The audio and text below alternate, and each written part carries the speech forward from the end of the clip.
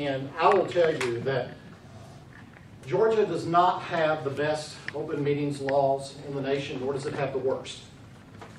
But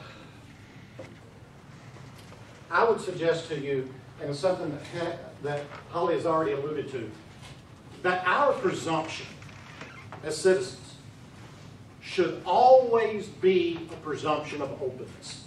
Whether we're talking about records, we're talking about meetings, we're talking about things that people want to take in executive session, any resident, any citizen of the state of Georgia should always presume that everything that government does and every record that government holds is open, that it is public. There are exceptions, but the exceptions should not become the rule. And I would suggest to you that we have a culture in our state and in most of our communities where the exception has become the rule. And the onus should always be on government to justify the exception. In fact, they are required to. So sometimes when Holly gives you the legal opinion, you may not like it, but it is what the law says. And sometimes when we tell you the reality or the gravity of the situation that you're involved in, it may not be the emotionally satisfying answer, but it is the reality.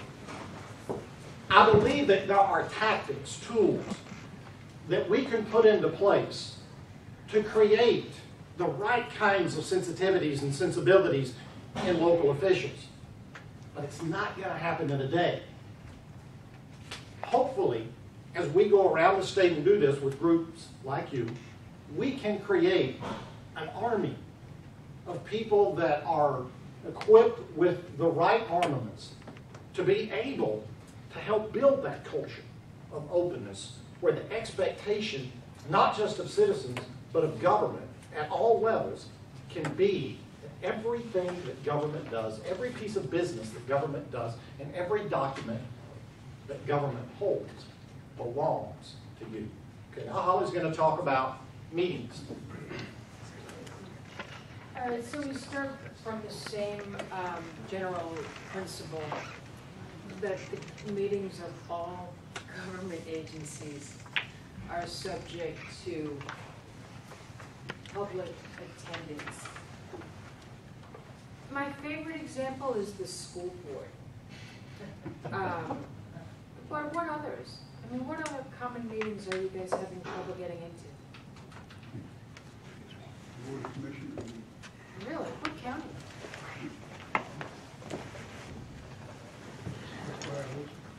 What I suspect is that you're not having trouble getting into the meetings is that you are having the business is happening before and around the meetings and outside the meetings. Yeah. This is Noah's Ark.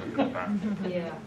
So basically, open meetings in Georgia there is no federal equivalent to the Open Meetings Act. There's something called the Federal Advisory Committees Act, but I don't even know what that is. But there's no equivalent like FOIA is to the Open Records Act. But it says that the meetings of all public agencies are subject to attendance by citizens. I will point out that all the agencies covered by both the Open Records and Open Meetings Act is contained in the definitional section of the Open Meetings Act. To a certain extent, for your guiding principles, you want to start with open meetings. But let's get down to the nuts and bolts. How do you know about a meeting? What's the concept? Notice. 3 types of meetings in Georgia. One I wish we never had. Our regular meeting is the first type. In fact, in my office building in DeKalb County, I think the Economic Development Authority meets in my building. So I have noticed that there is on the marquee always something that says for the regular meeting of the Economic Development Authority, first Monday of every month at 6 p.m. in room 6. That is sufficient notice for a regular meeting. I don't have much to say about a regular meeting unless somebody has complaints, but it is very simple to notice a regular meeting because typically it would always meet at the same time each month, each week, and there would be a standing notice and no requirements that there would be anything else.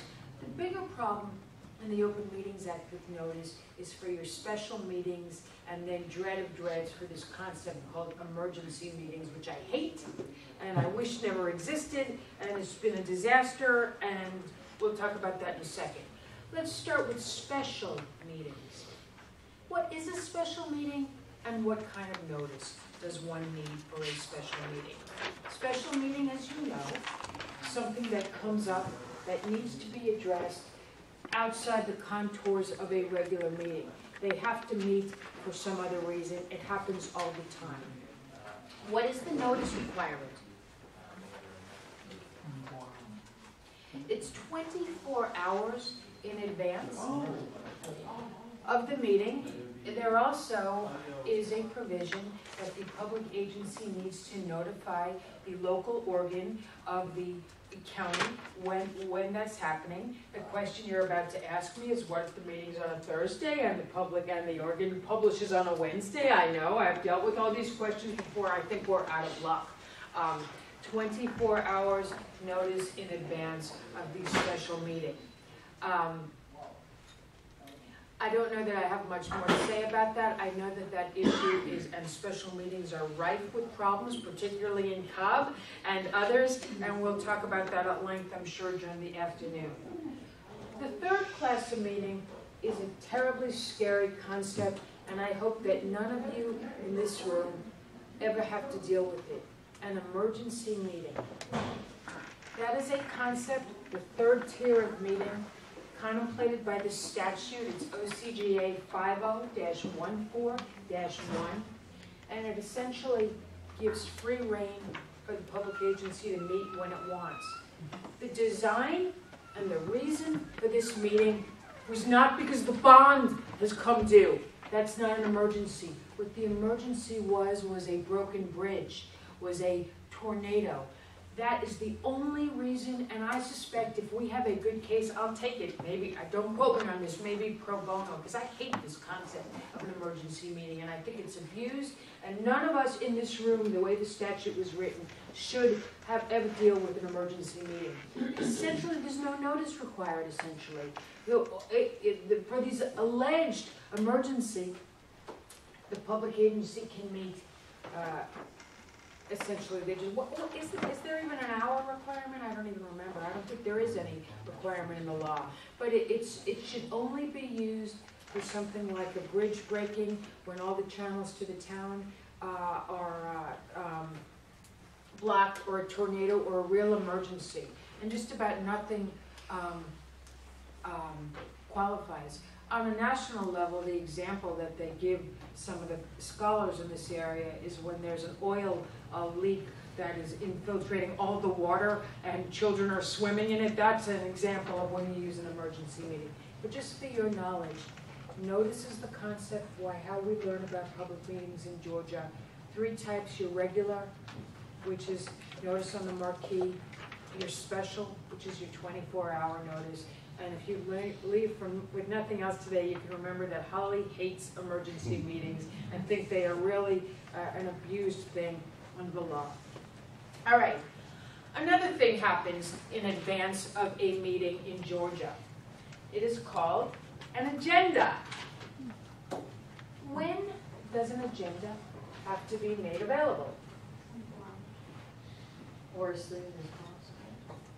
Up to 2 weeks. How about this for some great legal writing? I don't know why I didn't think to change this. This has been in since 2001. Up to 2 weeks before. What does that mean in the law? I mean, come on. Yeah, sometime, but more than 2 weeks prior to the meeting. The point is, and I don't, unless you tell me otherwise, I don't know that public agencies, most of them are making an agenda available. The point is there's nothing on the agenda. So I think that's the bigger issue with agendas. So in the 2-week period prior to a meeting, an agenda needs to be available. Here's the problems that I'm aware of with agendas. You know, public agencies put them together, but what is on them? You know, there's always, is it adequate to have a standing closed session on it? I think no, but I know it's on every agenda, and I think in a litigation, frankly, I would lose that one. We would lose that one. But I know a lot of counties have a standing closed session on for personnel matters or litigation or what have you. Here's the key, the only litigatable point. Litigatable means something that's got teeth when you go into court. What happens if something comes up during the meeting that is not on the agenda? Back to my hands, how many people think that the commission can discuss something if it was not on the agenda? How many, well, I know they do, but how many think you can't? Yeah, I mean, here's what the law says. It's in some of the reported cases. It says if an agenda item that becomes necessary during the course of a meeting to discuss, then it's permissible. Of course, you and I both know that, what does that mean? And it happens all the time, but there was some effort in the statute to try to put some caps on that and to try to make it a real working agenda. It's quite obvious if your property is going to be condemned and it's not on the agenda, and somehow the agency brings it up and it condemns your property and you didn't know about the meeting so you weren't there, that's a problem, but that's the whole point of agendas. Prior to meetings. So in advance of the meeting, again, sorry to repeat, the notice concept, the agenda concept, so we get to the meeting. We discuss, they discuss, whatever they want. I'll ask you something that I would say may rank as the #1 question I get in the office. Do I, as a citizen, have a right to speak at the meeting? No. No. Anybody think citizen has a right to speak at the meeting? I think you ought to have it. Only if it's a public hearing. It's a public hearing. Any other thoughts on that? You can get up and call them out if you know they're breaking the law and it has to be put on the record, can't you? If you know they're doing a protocol or doing something. Yeah, I would love to say yes, I just don't want you to get arrested and then somebody, my board will fire me and then I can retire really, but no. Yes, within limits, you do want to call your council or your commission, but yeah, I mean, it's a great question about the ability of the citizens to speak at a public meeting. It happens not to be at all mentioned in the Open Meetings Act. It's a pure First Amendment right. What I mean about that, it's a speech right under the Georgia and federal constitution. It's the idea that we are allowed to speak. But the Open Meetings Act governs the actions and the speech and the procedures for the public officials, not for us. I will say that if you were grappling with that, because that comes up quite frequently, what a public agency has to do is equal time for both positions. There's got to be some kind of equity in terms of you can't let everybody for the condemnation speak and people not against. There's got to be some equity, the same amount of time, both positions, equal speech. I know, cop. But again, it's not really an open meetings concept, but I started bringing it up in my talks because I get calls, I'd say at least one a week, about do I have a right to speak at my public meeting? Yeah, ours generally have, if you sign up beforehand, you have 3 minutes, whatever. I think that's fairly pervasive. And how do they handle it if like hundreds of people want to speak for 3 minutes? Or I think they arbitrarily draw a line. We limit ours at 30 minutes. Yeah, I mean, anyway, it's an interesting question, but again, it's not an open meetings question, but obviously it relates to, in the way that, let me digress for a second, records retention, which I didn't touch on, meaning how long a public agency needs to keep its records. It's an analogous or a concept that's tied to open records. This idea of public citizen speech at a public meeting is kind of tied to open meetings. All right, you're going along, listening to nothing or something substantive, depending on what they're talking about. All of a sudden, out of the blue, like as if we'd never heard of it, this concept of a closed session. David Hudson once taught me the most important thing ever. I love it. He doesn't like to call them executive sessions. Why? It makes them feel too important. Closed sessions, not executive. I actually kind of like that from a granola roots protest kind of thing. What is the most, no, I'm not one of those, well, I was when I was younger, one of those lawyers. What has to happen, most important concept in the Open Meetings Act, has to happen before a closed session? Let's vote to go into it. They must vote to go into closed session. I'm going to repeat. This is the number one reason you can hang up a public official, public agency, and get the action set aside that takes place. If you figure out what happens inside a closed session, the public agency must vote in public while we are sitting there. Not before, not after. A vote must, it's mandatory. I'm seeing from the smiles that it's not happening. It must happen, and if you want to sue your public agency, call me up. I'll send you a complaint, because that is the number one reason that, I don't even understand how public officials can do that wrong. It's been in the law forever. After the meeting now. So, yeah. Anyway, most important concept in the Open Meetings Act, the idea of a public vote to withdraw into closed session. All right. The reasons for closed session I'll come back to, just like I did for the exceptions for we did for open records. As Jim pointed out very appropriately, and this is great. Anybody remember Chief Justice of the Supreme Court, Norman Fletcher? He wrote a great opinion that I've never seen this done. If there is any doubt in terms of closing a meeting, do not close. It's in capital letters. It's a really nice opinion. The rule of thumb, just like all records are open, the idea is, which I know, that's where you hear it, doesn't happen. Closure of meetings should be limited, and it should be narrow and just done for a very finite number of reasons. I will tell you in the code section also, take a look at this, because I've got the Open Meetings Law written. There's less reasons for closure in the Open Meetings Act than there are exceptions in the Open Records Act, but I also know that that is abused. All right, let's say the vote happens. You and I are having our coffee waiting for them to come out of closed session.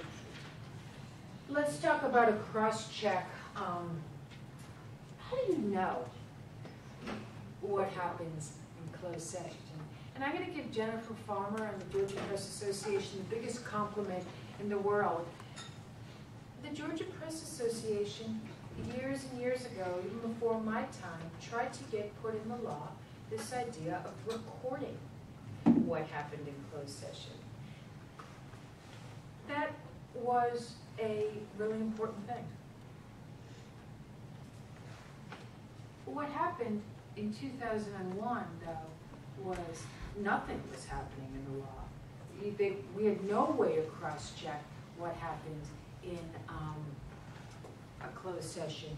This concept of an affidavit came around in 2001. An affidavit signed by the chairperson of the meeting, sort of a checklist of what was discussed during closed session.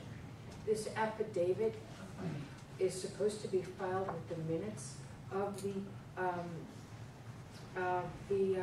meeting afterwards, and essentially is supposed to say whether or not the commission in closed session talked about personnel matters, whether it talked about pending litigation, whether it talked about acquisition of real estate. It was a checklist. That quickly devolved into a disaster, even though it still remains on the books.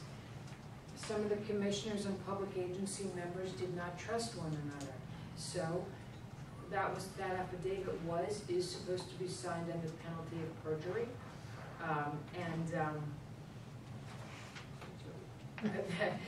What happened in some cases, some of the public agency members or some of the public agencies had every member of the commission sign it because they didn't trust each other that much. I will say this, that it was something. It was a start as to what happened in closed session. It wasn't, well, you tell me. I would say that it was an inadequate tool, but it was something. So What the idea of what's supposed to happen is after the closed session happens, this affidavit is supposed to be signed, and when the minutes, which I'll come to in a second, are prepared and filed wherever they're filed, this affidavit of what was discussed during closed session is supposed to be filed with the minutes. How little do you know that that was what was discussed? I mean, I asked you as a practical matter. How do you know? Holly, I'll tell them real quick, something happened last year in Clayton County. They went into a 2-hour executive session. The chairman and all the council members came back out in front, standing in front of the commission table. And the chairman, and this is exactly, I'm not exaggerating, this is exactly what was said. I'm not like leaving anything out. He said, I will entertain a motion. And one member of the council said, I make a motion to do what we discussed in executive session. The other one said, I second.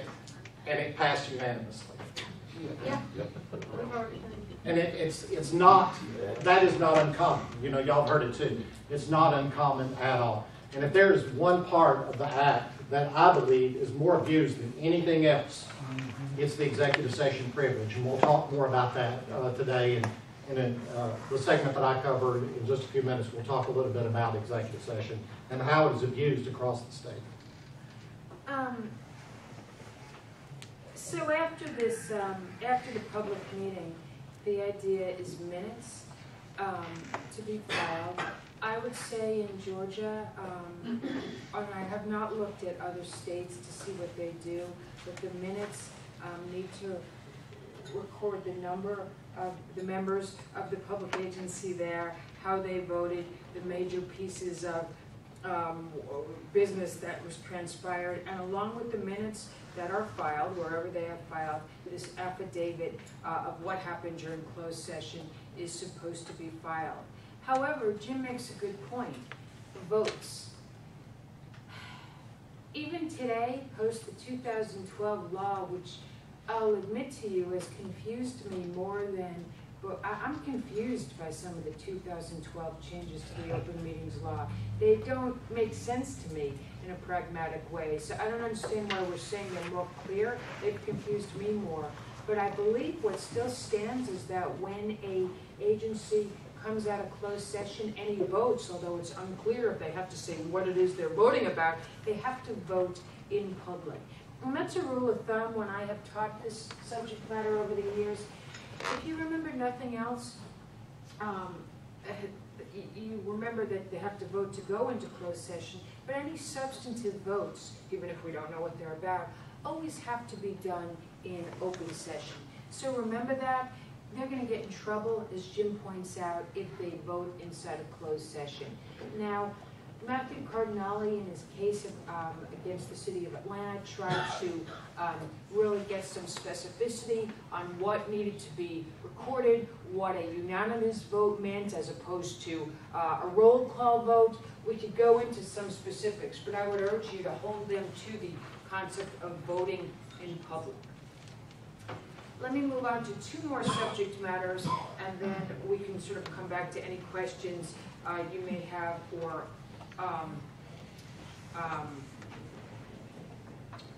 we can talk about them afterwards. Can a board meet by telephone? The law used to be that only agencies with statewide jurisdiction could do that, meaning the State Board of Transportation, the Natural Resources Board. Unfortunately, I think, that now in emergency circumstances, usually for an emergency, you see why I hate that word so much, now a commission can do it only once. There's a limit on it, but it can't happen so long as there is access, in other words, a call-in number for anybody who wants to participate. I am hoping that local municipalities and counties have enough ego involved that they want to be seen and posture and have things in person. But it is in the law now, so be aware of that, some of these local commissions can, at least once during the year, meet by telephone, so long as there is access made available for all citizens. How would you know if it's an emergency? You're not gonna know anything about an emergency meeting, that's the So problem. how you have access? So, well, I can't, a lot doesn't go into it so much on whether it's telephone meetings for, it just says a meeting once a year, I don't know. So let's not publicize that telephone meetings are a possibility. Let's keep it amongst ourselves and hope that the county attorneys No who transparency. are never happy to see me don't notice it. All right, we'll talk about a couple of things that, again, confused me terribly. What are the exceptions to withdrawing to closed session? Well, all these crazy ones now are in it. You know, going to training, like here. Now, that's not a public meeting. I realized that it wasn't practical, but the County Commissioners Association and the Georgia Municipal Association lobbied for the idea that when they all go to county training, county commissioner training, that's not a meeting. When they go to a retreat, that's not a meeting. The old law used to be okay.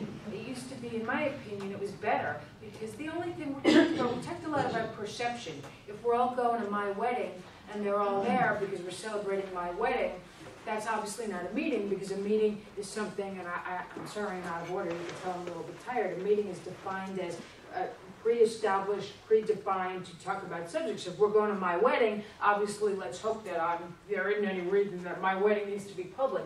But the perception of them all sitting at the same table and such, that would be the problem. So the issue in open meetings used to be, well, was a meeting going to dinner before or after a commission meeting? Was that a meeting? But now, this is why I don't like the new open meetings. Like, there's all these weird new exceptions in it. This training thing, riding in a car together, and I realized that Jim and the Valdosta Times weren't going to get in the van, or maybe you were, to ride with them to training. But all these weird exceptions that basically make it clear that these things aren't meetings. I thought from a public citizen perspective it's better the way it was.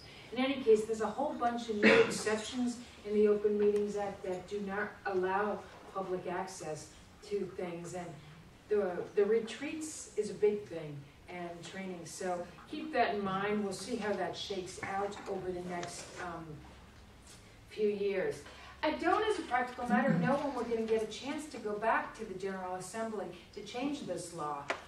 In some ways, we don't want to, because the problem with legislating open government acts is it can always get worse. But that's a policy discussion for another time. Remedies on open meetings. As bad as for open records, the same ones available. But I need help from you all, because I can't remember now. I believe the law used to be, if you filed a lawsuit within 90 days of the alleged bad action and you won, you can set it aside. I believe that is up to 6 months now. Is that correct in the law? Does anybody? I think it's total, based on the time that you learn about it. From the time that you should have known about it. Well, I need to check that, but I believe the time limit is also now, there's a more, that was an improvement, a more realistic time frame. It's impossible to figure out whether you could put something in 3 months, no way. So that has expanded. But the same remedies for the open meetings as open records, the superior court litigation, which isn't practical or efficient, the criminal penalties, which are virtually never used, Stefan Ritter in the Attorney General's office, me and Jim writing on the news media about these things. I will say that I have had more complaints over my career in this arena in open records as opposed to open meetings. But I will say the discussions about House Bill 397 which in 2012, which led to the new existing open government laws, most people at the table disagreed with me. They believed that open meetings had more problems. But I have always had a history of having more open records problems and complaints brought to my attention than meetings complaints. What else? Well, we're going to talk a lot about kind of the frustrations I think that a lot of us feel on the local level, and a lot of those do center around meetings and center around executive session. Thomas Jefferson called information, the currency of democracy.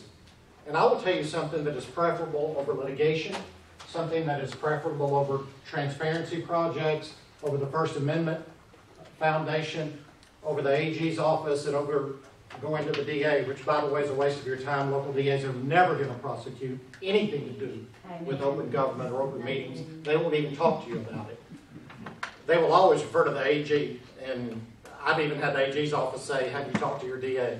And it's a dog chasing its tail. But I will tell you something that's preferable to all of those remedies, and that is government just being open. We need to understand that it is incumbent upon a citizenry to realize that it is their government. And the only way that government can be of, by, and for the people is if it is before the people. This is not about us versus them, it's about us versus us. Because government, we are a self-governed people. That's the way our form of government, that's the way our constitutional republic works. It's the way that we have got to make it work. While Thomas Jefferson also said that if he had to, choose between a government without newspapers or the media, or he had to choose the media without government, he would take newspapers and the media over government. But he also said that these principles of openness and transparency aren't about newspapers. It's not about the media. It is not the responsibility of the media. It's the responsibility of all of us. So let me do this really quickly. Show me if you're a member of the media. If you're newspaper, print, radio, TV, whatever. So we have a lot of folks here that are media folks. And if you are a part of, say, a citizen action committee, a cause group, a watchdog group in your communities, and that is a good percentage of you. And if you are either employed by government or elected to office. And first of all, for everybody else in the room that did not raise your hand on this one, give these public officials a round of applause for being here and for caring about the principles of local government. We have got to get the dialogue away from us fighting government and make government realize that they are us. And I do believe that in every hall of government, on every city council, in every county commission, in every office in county and city government, there are good people who want to do the right thing. I believe there is misinformation. I believe that sometimes there is a sort of a misguided concept. And I also believe that there is a level of corruption that exists. The problem is we want to paint a very broad stroke and assume that every time we get frustrated by government that it's corrupt. And it may not be corrupt. It may just be wrong. It may just be mistaken. It may be that the government just doesn't understand something. There are a few things that I at least want you to take away today. And there are some things that I think that are going to be real important as we resonate the message back to our communities. And for those of you that are at newspapers or working in the media, or those who has a blog or a website, for those of you that have blogs and websites, for those of you that buy ink by the barrel and work at newspapers or any other media, let me tell you something. If we are not doing open government advocacy, we have sold our soul and we're not doing our jobs. And for those that believe somehow that it is a conflict of interest for newspapers and other media to do open government advocacy, you just don't get it. This is not about us. It's about representing the values of freedom. And if we don't stand up for the First Amendment and stand up for open government, we've totally misunderstood our role as the Fourth Estate. And that role is not just an important legacy and historical role. It is part and parcel of freedom. And I think that we have a pulpit we have a voice.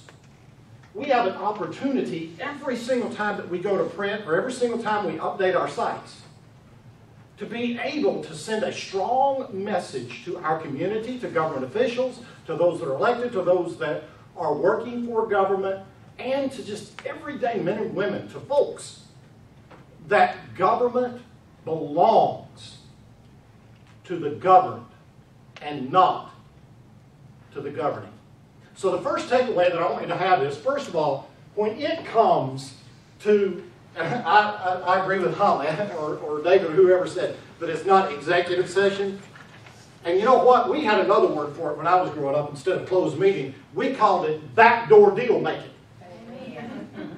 And I want you to understand that there is no requirement in the law for backdoor deal making. There is no requirement in the law for executive session.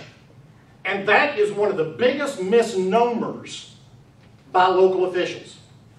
A couple of years ago, a reporter that was working for me went up to a chairman of the Board of Education and said, "Ma'am, can you tell me why y'all were in executive session for 2 hours?" And the reporter sat there for 2 hours because she knew she'd be in trouble with me if she had left. Sat there for 2 hours waiting on them to come out of executive session. Do you know what citizens did during that 2 hours? They started dropping like flies. They started leaving one right after. It happens every month, doesn't it? So the reporter sat there and sat there and sat there until she was sitting there alone. Except maybe I think there were a couple of spouses in the room.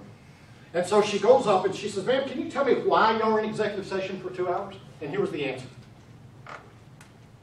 We were required to. We had a personnel item, and we were required to. Ladies and gentlemen, there is no requirement in the law to go into executive session for personnel. There is no requirement in the law to go into executive session for real estate. There is no requirement in the law to go into executive session for litigation. There is an allowance. There is an exception. There is a provision, but there is no requirement. So that every single time, local officials